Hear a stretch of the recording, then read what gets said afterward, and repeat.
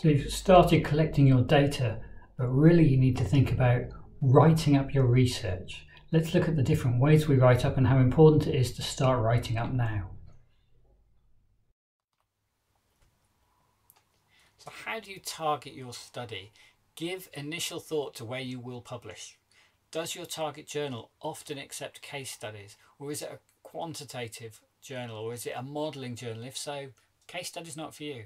Is there in your target publication a number of case studies and one that's similar to what you want to do that you can use as a model?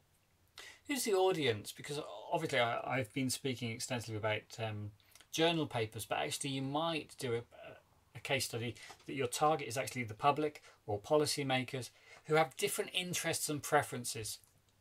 So you've got to think of how are we going to do this so it meets different audiences' need. If you've written an academic paper, you may consider a public version for non-specialists. And what exactly would you put in that to make it more accessible? Can you clearly communicate why the study is representative? Are you going to represent and communicate the information about the phenomenon in a clear and crisp way for an academic journal, or is it going to be a more easily consumed presentation for the public? Arguments made, you can do pictures, process charts, graphs. You can support the claims you make with quotes. And these are all ways to make the argument clearer. But it's all about targeting your audience correctly and making sure the way you're producing and structuring your work is fit for the right audience. So structure. Most common academic work follows a very linear analytical structure. You outline an issue, you provide literature, method, case study, discussion, conclusions, future work. This approach may include some of the others below, but our approach from academia is normally finding the propositions in literature that frame a research question, and then the method helps you address the research question. You explain the case, you then discuss it in light of the literature, which leads to conclusions, and then future work. You might have comparative structures, which involve repeating the case multiple times from different perspectives.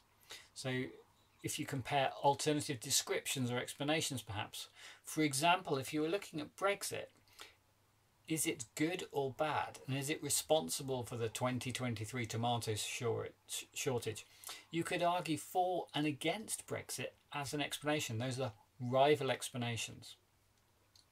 Chronological structures present the case in linear time, but disproportionate attention is usually given to earlier events and not enough to later ones. To balance that out, often you might consider writing your case study in reverse. So you start with the more recent things and then write the older ones afterwards. That might help balance the focus. Theory building structures follow the logic of theory or framework in the narrative of the case.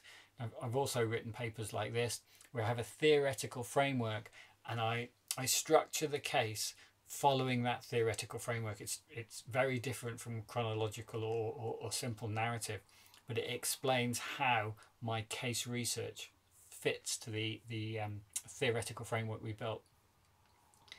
Suspense structures and presents the findings and then explains it. So this suspense idea is, this is what we found and then this is how we found it. Unsequenced structures refer to the presentations of findings where the order can be changed and it doesn't really alter the descriptive value. It's when you've almost got a module structure for the case study where you can speak about it in chunks and you can mix them around, and it's relatively unstructured. Start writing now is some very good advice. You can start on the literature reviews immediately, write as you go with fully automated referencing. It's very difficult if you find it a little gem in a paper and you don't write it down in references. It's very difficult to find it again later and it'll haunt you at night. Methodology can also be drafted as procedures should be decided on in the protocol and the design. So you can start drafting your methodology, and also you can pull bits from the literature review because you'll get ideas from, oh, I see this paper's got a case. That's given me more ideas for my method, and that can evolve. You can draft descriptives of the cases as you proceed. I think that's a very good idea. It engages you more deeply in the cases that you're working on. If you are producing images, graphs, process charts, create them as you go and share them maybe if it's appropriate with your research design, so people can go, oh yeah, I've missed a bit from mine because I can see that in somebody else's. Any early writing will reveal potential problems with your design protocol, gaps in data or theory that you can address now. If you don't start writing now, you'll only hit problems later on and it'll be much more difficult to go back and resolve.